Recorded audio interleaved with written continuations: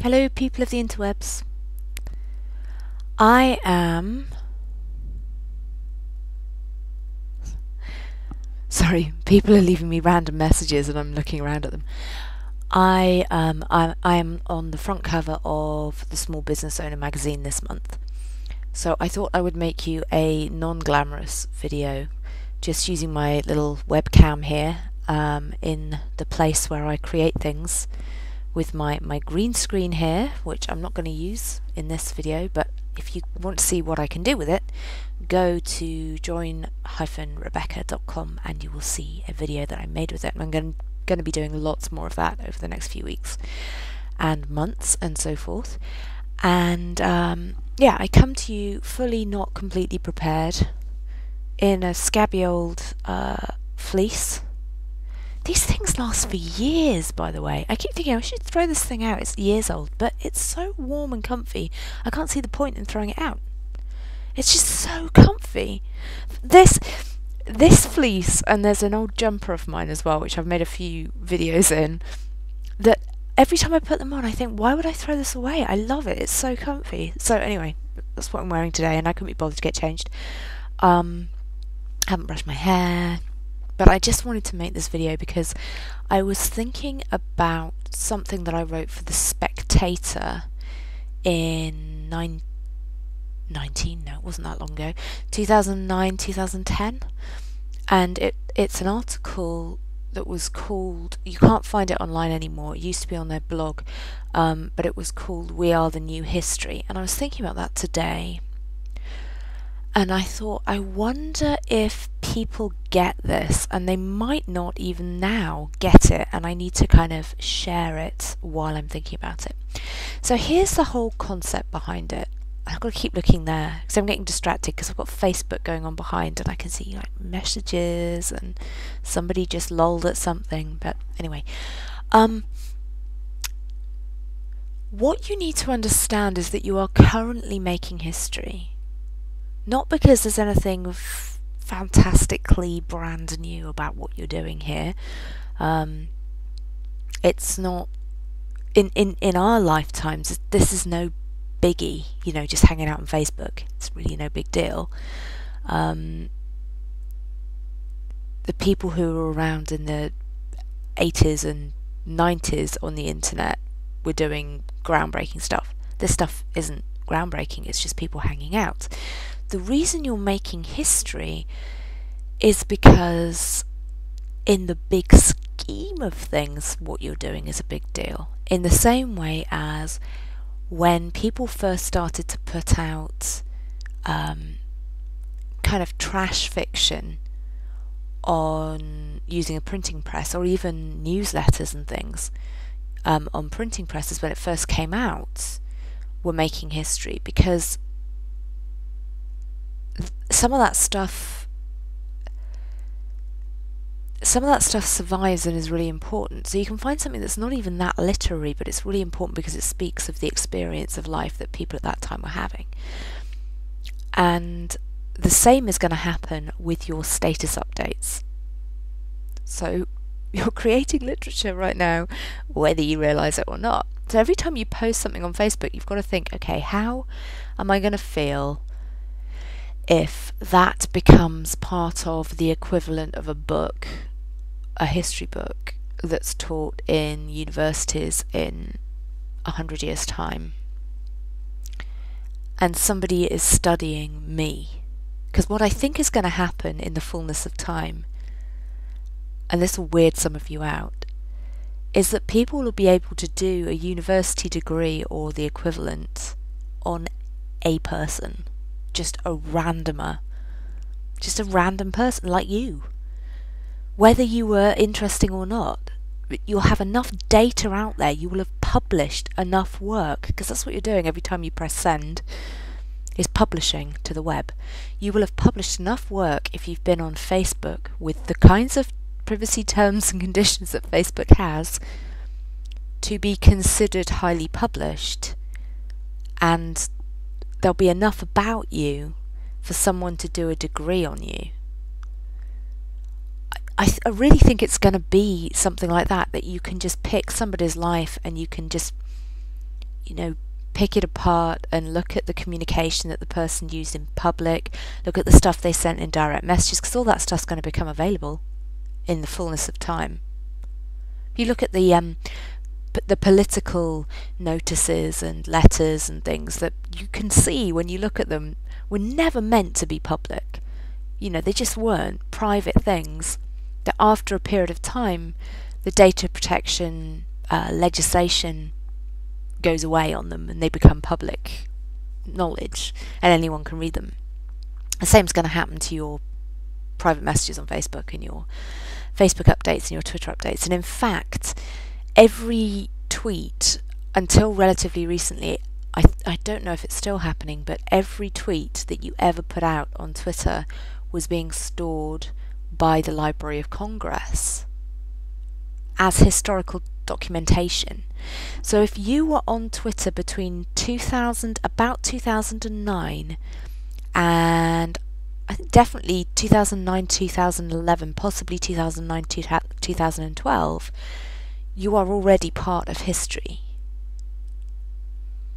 So future generations, whether you're related to them or not, are going to look back on your life and use you as a marker for what was happening in the world. Your responses on national disasters, international disasters, etc. will be monitored. Your social graphs will be monitored. Everything will be compared to everything else. The data will be extrapolated. You'll be deemed to be a type. There'll be books written about you. There will. And however ordinary you think your status updates are, and however unacademic or seemingly not teaching anyone anything you think your updates are, they're still data, they're still culture.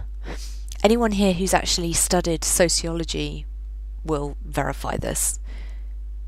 Whether you perceive that you are part of culture or part of a culture or not, you are. And you are expressing it every day through everything that you do and don't do. Every success, every failure, every missed opportunity. And all of these are going to be... Are you freaking out yet? I mean, I've always known this, but a lot of people I know don't. So this is why I'm sharing it. It's all going to be analysed. So if you think that you got away with it by not taking action, by not playing a bigger game, as Fabian Fredrickson says, that somehow nobody noticed.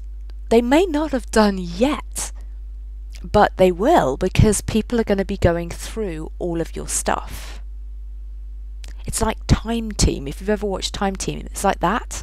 But they will have all of your thoughts. They will have your digital footprint, everything, your search history, everything. It's like...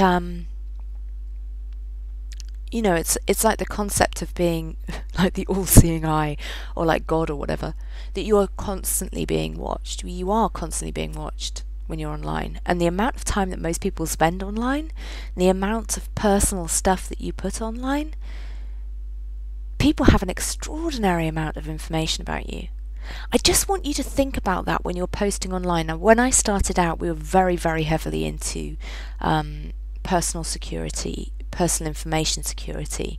I used to spend just crazy amounts of time doing due diligence on every single organisation that I did any kind of business with. We got them to jump through crazy numbers of hoops before we do business with them to make absolutely sure that they were protecting people's personally identifiable information and they weren't putting that together with things like search results and advertising and stuff like that, that they weren't kind of spying on you. But now everybody is. And whereas when this all started out and you had somebody like DoubleClick coming along and people going, oh my god, I can't believe it, no, don't click on those ads, because the moment you click on those ads they know that you've been here and you've done that, and it was shocking and people freaked out about it. Now it happens all the time. Facebook follows you all over the web. Google follows you everywhere. This stuff is all kept, it's all stored, it's there. And if you read your privacy conditions, your terms and conditions on something like Facebook, they're horrendous. There's actually something else. I just got invited into an invitation-only beta on. It's this going to be this big, huge, great big thing, and clearly I'm very privileged to be invited to it, because by the looks of things, when I got in there, I was probably one of the first maybe 5 people in the world to be invited to be part of it. But then I read the privacy policy, and I left and sent them an email and said, look, there's not a way there's just no way in the world that I'm going to be part of this and bring this to the masses in any way unless you change your privacy policy, because it's absolutely disgusting. And so many of them are. But the point is, you can't kind of, the horse is out of the stable now. You can't, there's no point bolting the door. It's gone, it's bolted.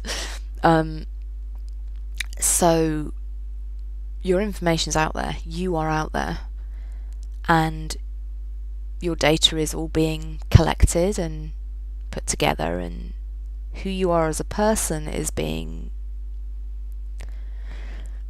formulated into something not entirely human, which is weird. We're going to go into a scary space now. You've got something like Google Glass coming out. We're kind of becoming androids. Computers are an extension of our consciousness now. They're other senses that we have. Data is becoming who we are. It's weird and it's spooky if you think about it too much, or it's exciting and amazing if you're Robert Scoble. But it's worth bearing in mind. In this article that I did for The Spectator, what I was talking about was the fact that I'd met somebody on Twitter who I didn't know at all. And the reason we connected was because of her last name, which happened to be the name of my family's the Scottish side of my family's clan. And through a process of elimination, we realised that one of my ancestors had carried the heart of one of her ancestors off the field of battle hundreds of years ago. And this was kind of dismissed with a lol. It was like a little thing that happened on Twitter, and then it was gone. And how weird is that? How weird is that these families used to meet in the past on the battlefield, or in in big events, or however they met, or in factories or farms or wherever, and now everybody's just meeting online. You could have a really significant connection with someone and not even know it. And the little battles that we have online, these are kind of like the big battles that used to happen back in the day, but without the bloodshed. You can have a massive, great big feud going on Facebook or Twitter or Google Plus or whatever, and it could be analysed in the same detail as a battle on the battlefield in the future, because so many people are meeting online, so many marriages are happening online, so much crime is happening online, so much of life is happening online now, that all of these seemingly trivial meetings aren't trivial at all. They're life, they're culture.